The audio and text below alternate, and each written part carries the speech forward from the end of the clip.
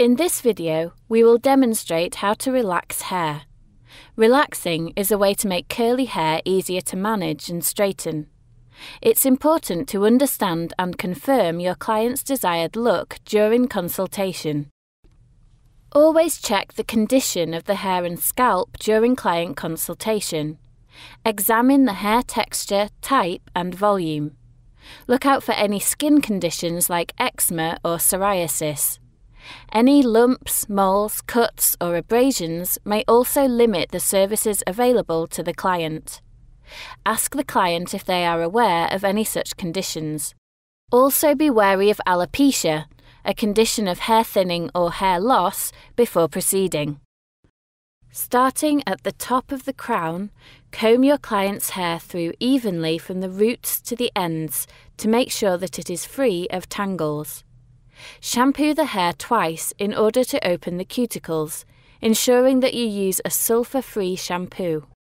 When shampooing, make sure you wear gloves or apply a protective lotion on the hands, as we have done here.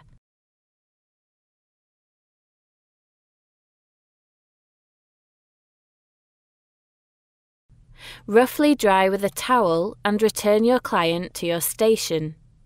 Detangle the hair using a brush and then blow dry. When the hair is dry, initially separate this into two parts using a brush.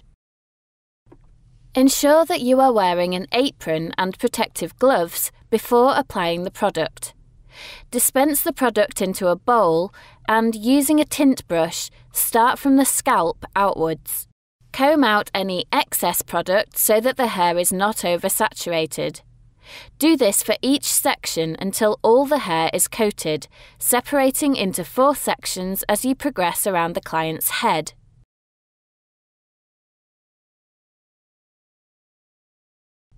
Once complete, cover the hair with a plastic cap, using a hair clip to tie the hair up if required. Let the product sit on the hair for 20 minutes to complete penetration.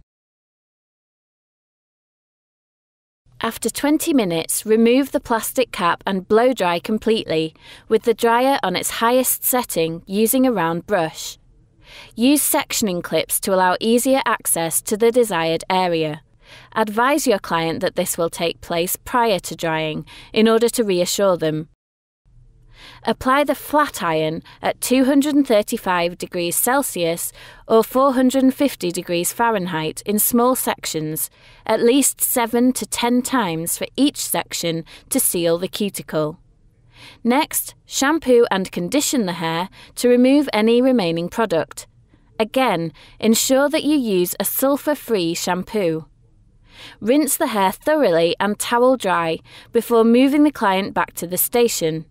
Finally, blow dry the hair until it is fully dried. Check that the client is happy with the results. Remember to provide aftercare advice on the best way to maintain the style and the ideal time until their next treatment.